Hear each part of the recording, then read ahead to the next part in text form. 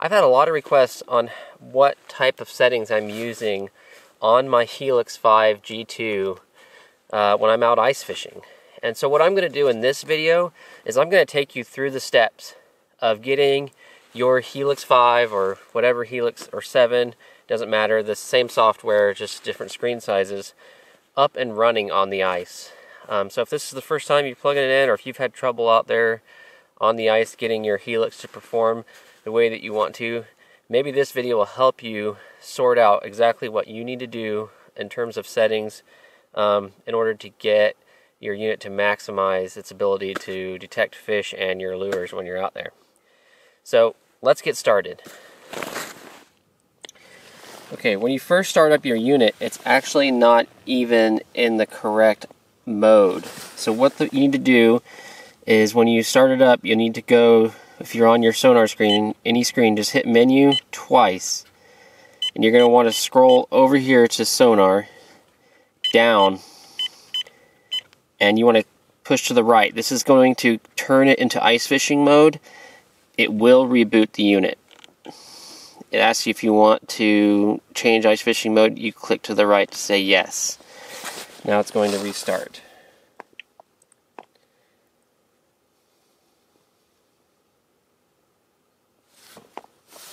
It just takes a second to reboot. You need to have your ice transducer plugged in when you do this. Okay, just press exit twice. And now you can see we're in a completely different mode. Now we have a flasher mode next to a sonar mode here. We've got our foot depth here, our gain, what cone we're using and what the diameter of that cone is. IR, I'll talk more about in a sec. You got your time and your battery. You can click view and I'll just do a zoom on the bottom. You can do just the flasher setting. You can do just the sonar setting. You can do zoom and whole range sonar. You have the enhanced depth and battery and time GPS. Okay, you can sort through. There's a bunch of them. I'm gonna just take us to the basic sonar screen here just to get us through the basics here really quick. So the first thing, I'm going to make some changes. I'm going to press menu once, and I'm going to go down to chart speed and increase it all the way to ultra. So that's the fastest you can go. You just press menu twice to go out. And now we see this is moving much faster on the bottom. So if I take this little jig right here and drop it down, we'll see if we can see it just on the factory settings. And I can just barely see a line here. So we've got some work to do to get this unit performing the way we want it to. Now, I'm not really a big fan of the dark screens. Some people are. They work really nice when you're in a ice fishing hut, but I really do prefer the white background. So I'll press menu once, scroll down to sonar colors. You can scroll left or right to go through different colors. I really like white, a white background, and then the sort of purple to yellow mode in terms of intensity of signal. So now let's see how that jig turns up on the unit. I'm dropping it down. Okay, I can see it a little bit better now. I can see this line. It's not great. I still need some work to do. So I'm going to leave this jig down here. It's going to help me dial this in really fast. So I'm going to go to menu, and I'm going to push my gain around a bit. Okay, now we're getting a little bit better signal. I like right around that 16. I like a little bit of that hot pink. We're definitely getting to a harder signal return. So I'm going to leave it there at a gain of 16. Menu twice. Okay, now there's some other adjustments I can make here.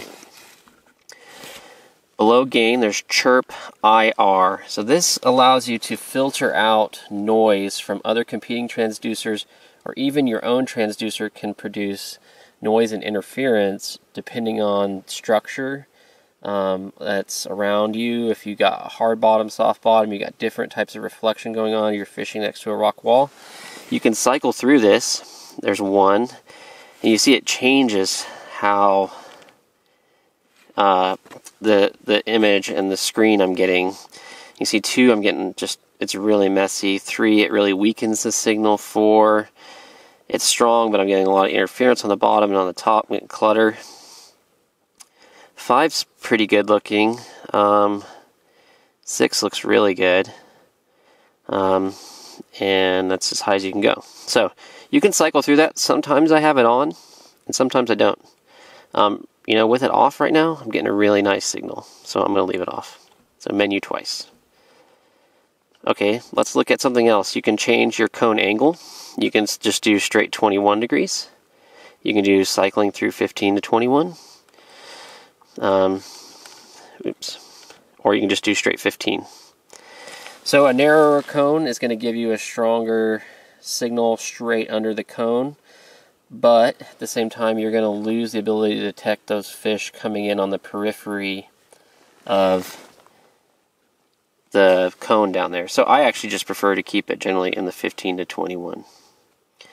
Menu twice. Surface clutter. I've got a little bit of surface clutter there, so I can actually, you know, if you increase it, it actually increases it. If you decrease it, you can get rid of it.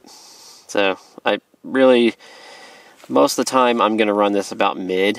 When I'm fishing rainbow trout and I'm getting fish hitting near the surface of the ice, or other fish that are feeding near the surface of the ice, I'm actually going to keep that clutter there because I don't want those fish to be lost, their signal lost. So I'll just keep it at a mid range there. But if you're fishing deep and you just want to get rid of that surface clutter, you can just put it all the way down to 1. It'll clean it up really nice. Okay. Menu twice. Let's go back. Chart speed we covered. That one's pretty important. You can have the RTS window. RTS window just basically, it's like a vertical presentation of the flasher setting, right? And so instead of a circular, it's just straight. And this just gives you a real-time feed of what's going on. I generally don't run it because I don't need it if I'm running this, the speed on the screen really fast. Okay. You can increase how wide that window is. We already went through sonar colors. So that covers the basics. I've got really nice signal right now. I can see my jig. This is a relatively small jig. And I can see this as I drop it go down all the way towards the bottom without any problems.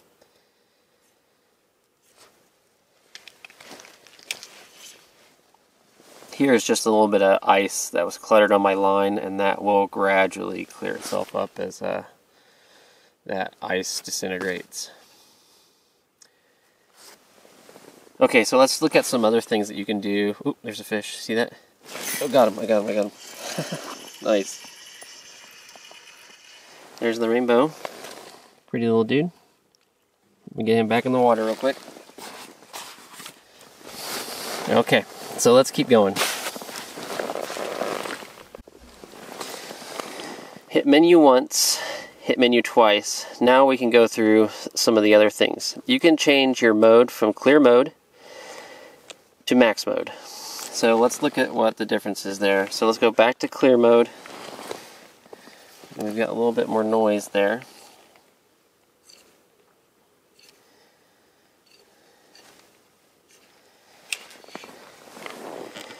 Or you can do max mode. So I was on max mode. If you go to clear mode, I'm actually getting a little bit more noise there, and I might have to adjust my signal. So it depends. It all depends on those settings that you make on that first one, which one's going to be best for you.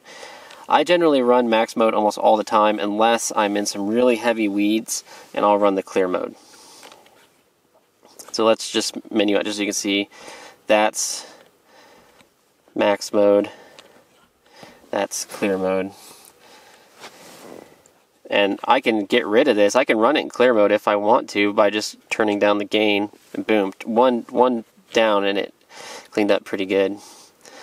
So even when I go back, it's not too bad. So go back to max mode. Contrast, you can increase contrast by going to the left.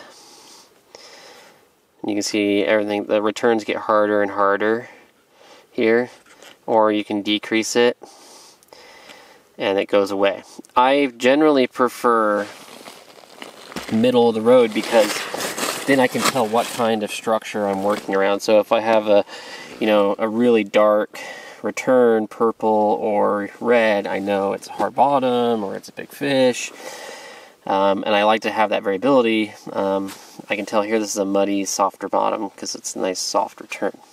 My jig actually has a darker color than that.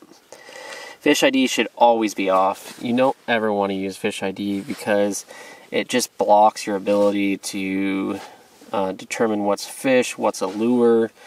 It's really not necessary. If you have your software updated, it should automatically detect which transducer you're running, and you should, I like the XI9 1521, that's a chirp transducer, and this is where you go to change back to open water settings. I'm not going to go into navigation or the GPS side of it. I'm not going to go into charts.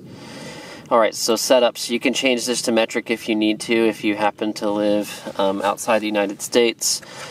You can change your speed, language. You can restore defaults. So if you get in here and you just screw this thing up so bad and you cannot seem to get it to work again, then go back here, go to restore defaults and start everything over, and then it'll make it easy for you. You can change which time zone you're in. So I'm in Pacific time, so I can change that so I have the correct time here, so I know I'm not getting home late for dinner or making any family members wait on me. You can turn daylight savings time on and off. Okay, now let's go to views. Views is actually a pretty important one because there's a lot of views on here. So when I talk about views, I'm talking about every time you push view, you have to sort through all these different things. Well, I hate having to go through 10 different screens just to get back to the 1 or 2 screens that I'm using. So what I'm going to do is go to menu twice, go to views. Okay, flasher sonar view, I don't ever use it. I can hide it. Flasher sonar zoom view, I can hide it. Flasher view, okay, I might use that. Sonar view, I'm using that right now. I don't use the sonar zoom. I don't need the big digits view.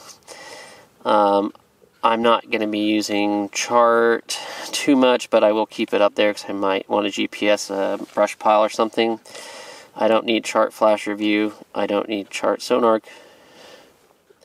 Everything else should be hidden. Snapshot and recording view, I don't need that. Now when I go out, all I have to do is cycle through the few views I'm using. So here's my sonar view. Here's my GPS view. I'll give away my lake I'm at today. Here's my flasher view. So here's, if you've never used the flasher view, I have a really good video on how to differentiate between these two. The original video I made was before this software update was available on this unit. You can see they've dramatically improved the flasher view, but I'll post the link to the video up above right now. But basically, this is the surface down to the bottom right here at 22 feet. It's actually a little bit down in there, so there's a little bit of soft bottom. And then here's my jig. So you can see it going up and down. Okay, well, I hope that this helps answer some of the questions about how to run your Humminbird Helix G2 ice units. Play around with that software when you're out there. The power of this unit is in its flexibility. And I mean, even just making small moves, sometimes changes in alkalinity in the water, depending on if other anglers are out there, depending on the substrate on the bottom, depending on the water temperatures. You can get different types of interference, and this unit will help you work through that interference and make it so you'll be able to get out there, you'll be able to see your jig and the fish come in, and you're going to have far more success out on the water with this unit if you put in the time and learn how to use it. Like I said, if you have any questions or comments, put them below, and I will get back to you. And you guys have a great ice fishing season. Be safe out there and catch lots of fish.